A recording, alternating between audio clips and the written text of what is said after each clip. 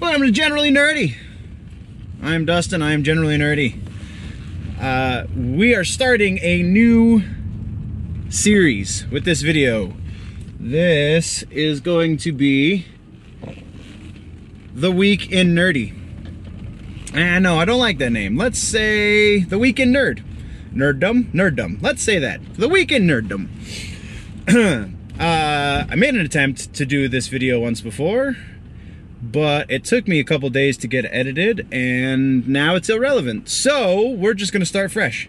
Before we start though, like, subscribe, share, retweet. You can find the website at www.generallynerdy.net, and all of the other things can be found on the website. There is an Instagram, Generally Nerdy, all one word. There is a Twitter, Generally_Nerdy. There is a Facebook, Generally Nerdy. There is a YouTube, which if you're watching this right now, then you know that. If you're just listening though, there is a YouTube. I am also on iTunes and SoundCloud, and you can find me with any podcasting app for your phone, so long as it uses the iTunes RSS feed. So yes, www.generallynerdy.net. That is the place to find all of that information.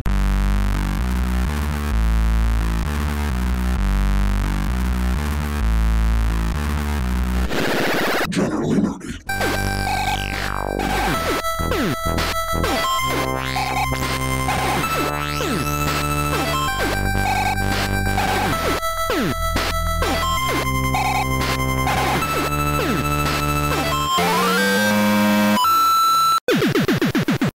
So this week in Nerdom, because there is no previous week in Nerdom, this will probably be a little bit longer than most.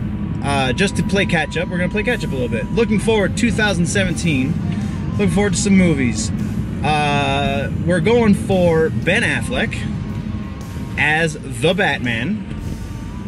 Alright, so he's not gonna direct. They just announced this like 2 days ago. Not gonna direct, but he still wrote most of the script. Couldn't get it right, so he handed off the script. He and Geoff Johns, which, like, how can you not get the script right? You have Geoff Johns and effectively Kevin Smith at your disposal, because Affleck and Smith back in the day used to be homies. I mean, and Kevin Smith still, you know, toots that horn all the time. So, like, I don't understand how he couldn't get it right when he's got those two writers available to him, but he couldn't get it right. So what he did was he handed it over to the guy who wrote the screenplay for Batman vs. Superman. Now, this guy has been his screenwriting partner for a long time. He helped him write Argo, so there is a lot of credibility behind him. I honestly can't think of his name right now. I didn't print out my notes, so my apologies. I will put his name in the description, so take with that what you will. Anyway, it's the same guy who wrote Batman vs. Superman though. Now, Batman vs. Superman, still have not seen the extended cut because there's very little that you can add to that movie that would make it better. Because the whole premise of the movie is death doesn't mean anything. So Batman's gonna kill people. We know Superman's gonna die in the end, but it's cool because we also know he's gonna come back in the next movie. So whatever. There's no stakes. And Batman fucking kills people. So there's that. So aside from the glaring issues that I just laid out, the movie was entertaining. Now, are they going to learn from the internet backlash, from BVS, and somehow course correct for the Batman? Or is it just gonna be, ooh look, explosions and shiny things again? Time will only tell. When it was just Affleck at the helm, when it was just Affleck writing, and it was just Affleck directing, and it was just Affleck. Well, I guess not just, because there's a lot of production going on, but Affleck was going to be involved with the producing as well. Like, that I had a lot of hope for, because, like, he's relatively nerdy, even though he didn't say anything about the writing.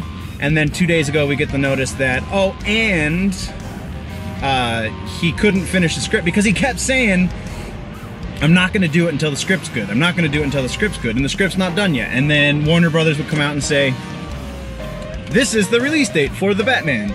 And then Ben Affleck would come out the next day and go, no, it isn't. And then Warner Brothers would come out and say, this is the release date for Batman. And Ben Affleck would come out and say, nah, it's still not done yet. So you can't really shoot a movie without a script. And he was never happy with the script. He put so much work into it. So then it comes out again 2 days ago, or a day ago, something like that, that he also didn't finish writing the script. He handed it off to a script writing friend of his who helped him write other movies that have won Oscars. So there is still potential, just I have less high hopes, if that makes any sense. So that's cool. And we get Wonder Woman this year, which is going to be, I really am super looking forward to Wonder Woman. There is a long list of movies I don't think are going to do so well. Super duper nerdy movies, just, I mean, I feel like we're to the point as a nerd culture, we're to the point with, even with popular culture that accepts the nerdy bits, which is most parts of popular culture. We're to the point now where you can't just do a standard superhero movie and get away with it. You have to do something great. You have to do fucking Guardians of the Galaxy. You have to do Captain America Civil War. You know, it has to be that level, otherwise it kinda, I mean, it'll make you money, but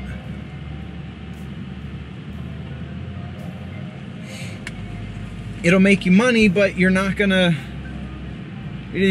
make as much money, and it's not gonna be as critically acclaimed. And I really hope one day to see a superhero movie get some sort of actual critical acclaim, like an Oscar or a Golden Globe, you know, some sort of recognition that kind of says, all right, this is a legitimate film genre. This is a legitimate genre of anything, you know, literature.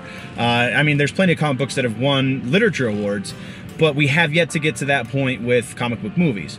So that's what I'm looking for, and that's, I think, what the culture is looking for is, yeah, it's cool, we get Batman on screen, but that's never gonna win an Oscar until we get some killer Arkham Asylum level storytelling. So I had hope that the Batman movie would hit that level when it was just Affleck on top of it, because he's that obsessive. I don't know that we're gonna get that now. We could. I'm not completely cutting out that possibility. We definitely could, but I don't think we will. So yeah, continuing on, video games. Injustice 2 keeps announcing new characters. They're in the third wave of beta testing. Unfortunately, my internet connection at my house sucks like you would not believe, so I did not even try to get in on the beta testing online, though there is plenty of video online if you want to go look for it. There is some awesomeness that is about to hit consoles. Evo 2017 just released their list of games, and Injustice 2 is on that list. There is, I believe it's 12 games, and one of them is Injustice 2. So that's going to be awesome. I really don't know what they're going to do with the storyline. It looks like some of the promotional material looks like it might be another alternate reality in which Batman has gone crazy. So we'll see what happens there. Aside from that, I mean, as things get closer, I'll talk more specifically about them in the Week in Nerdom. I mean, as things happen, I'll probably do full-on reviews of each of them. Not a whole lot in the immediate future as far as video games that I can see that I'm super stoked about. I mean, like, I tweeted this the other day. I was gonna do a series of videos for CES this year, because last year CES was so spectacular. I just wasn't functioning well for the nerdy channel. So I was like, sweet, CES. And then CES happened, and there was kind of nothing. Like, no great keynote speeches, no real awesome reveals. Last year we had a lot of VR stuff, and that would have been a cool video to do. I might still do a VR video because it is still in its infancy, and like, I think people are still figuring out how we can fully utilize it. But just CES this year was kind of a bust. I was not excited about any of the videos that I saw. Obviously I didn't go. I don't have that kind of money. I am just a lowly chef in Loveland, Colorado. So, also on the horizon, I mean, there's a slew of movies. You can find the list of nerdy movies from probably 20 different locations, so I'm not really going to bother going through and naming each one. But as they get closer, I definitely am going to talk about them. Definitely going to talk about the expectations that you should have as viewer for each movie, yeah. Music wise though, I went and saw AFI. I was gonna do a full-on video. I just got so busy with work, my day job, and other things, I did not have time to do it. AFI on the Blood Tour, if you have a chance to go, anytime you can see AFI, it's a good time to see AFI. Even if you don't like the current album they're promoting, they're gonna play some old tunes, and they definitely played some old tunes. They came out and did 2 encores. The second encore was Total Immortal, and dear God, I about pooped myself. I was so excited. Great show, great show. AFI never disappoints. Matter of fact, every time I see them, they might be even a little better than the last time. Got to interview the drummer, Adam. So that will go up on Eclectica very soon, within the next couple days, actually. And just a fantastic show. The openers, first band was a band called Souvenirs. Looked like a bunch of kids playing some real navel gaze, shoegaze kind of stuff. It was all right. I mean, it's kind of the same thing I said about the last show, the Protest the Hero show. The openers didn't seem like they had quite figured out their sound yet. It wasn't horrible, but I definitely, had I known that was the music they played, I would have waited a little longer to show up to the show. So, not great. The second band is a band called Chain Gang from 1974, and they sucked. Oh my God, did they suck? They sucked so hard, I was kind of embarrassed for them. Other people liked them. I mean, it's not that I feel like they necessarily had a bad performance. Their music just was so subpar. The bass player was groovy as shit. I really dug that guy. And their drummer was pretty on point and, you know, could find the pocket every now and then. But on the whole performance was just mediocre at best. So, yeah, AFI on the Blood Tour. If you can, do. If you can't, you're missing out, because AFI is fucking amazing. Other music, Gojira and Opeth is coming through soon, so I am super excited to be going to that show. I will do a review for that if it kills me. Trying to figure out Killswitch Engage on the Killthrax tour, Killswitch Engage and Anthrax, and I forget who the openers are, but that's going to be a great show. Killswitch always also does a great show. I have yet to see them with Jesse back at the helm. They've been through Colorado 2 or 3 times with Jesse. I just have not been able to catch them. So I'm hoping to catch them this time. I really enjoy Jesse's lyrics. I really enjoy Jesse's performance. So, as should you, heavy music listeners. What else? Music-wise, oh, Mastodon. Oh, yes, Mastodon. Mastodon is going on tour. Mastodon is also doing a new album. The official release of the album, I believe, was the end of March. So that's probably gonna rule my world for about a week. But then, also speaking of new albums, System of a Down just announced, and this is kind of tertiary news because I heard it from somebody who saw the announcement. So I could be mistaken. Do not hold me to that if I am. However, breaking news, System of a Down literally last night, or sometime yesterday afternoon, announced that they are working on a new album and that it will be supposedly released this year. So, yes, yes much, please, and now thank you. Serge and the boys worked out whatever issues they had with one another. It was probably had nothing to do with the rhythm section. Seems like it was Serge and Darren. But whatever the issue was that they decided to go on to hiatus and Serge and Darren do their own little side projects. Because I don't know what Chavo and I can't remember the drummer's name right now off the top of my head, but I don't know what they did while System's been on break. Chavo, I'm sure, has been partying with other musicians in LA, like the musical types are wont to do. But yeah, System of a Down, new album this year. Mastodon, new album this year. Some killer tours. This is going to be a great year in music. As these things get closer, I will update you appropriately. And then we also have Comic-Con season starting. It won't start in Colorado officially until, I believe, April. There is Dink at the beginning of April.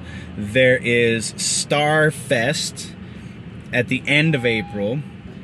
And then Comic-Con, Denver Comic-Con will be